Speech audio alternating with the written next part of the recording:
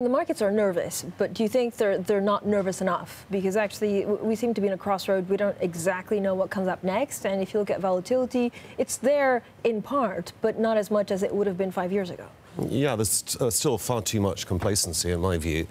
I think that Trump is almost certain to use missiles in Syria, and he has good reason to do so. What the outcome of that is, I don't know. You've got all this other tumult, including the Facebook issue and so forth. And yet markets remain rather complacent. Well, I think it's a slow-moving train wreck, and we're going to see some very serious downside to particularly the US market in the relatively near future. And indications such as the price of oil rising to recent highs, representing a real toll on GDP, basically, potential toll on GDP, are just not factored in yet.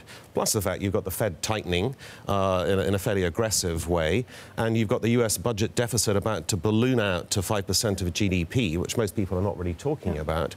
All those factors make me very worried about the US market, which has potentially 20 or 25% downside from here. So, Jim, what does that mean? 20 to 25 in what time frame?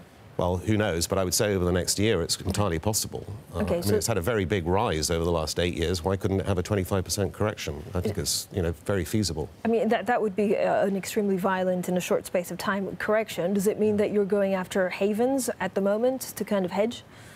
Yeah, I think that if you do believe like I do, and the last time you kindly had me on, I was saying that inflation is insidious and it's coming back in a big way, then I think gold is your number one haven. In terms of currencies, I don't have any particularly strong strategy there at the moment. The yen was undervalued. It's probably fairly valued at the moment. But, you have to... You've also got the Russian issue. I mean, that's fairly serious. And the Russian market is down a bit, but it could go down a lot further.